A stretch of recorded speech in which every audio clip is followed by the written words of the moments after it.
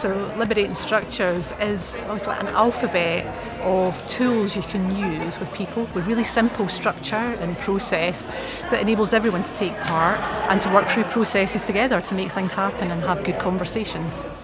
There's a range of people in Scotland who have been experimenting with these tools and practices, and today was an opportunity to come together and share what we've been learning as we've done that over the last year. Some of the joy of that was not knowing what it was going to be. I think the main thing for me is around just getting different people from different worlds together to share the practice, to see new connections form and opportunities form, and that's what's been happening. There's been some fantastic conversations and connections today.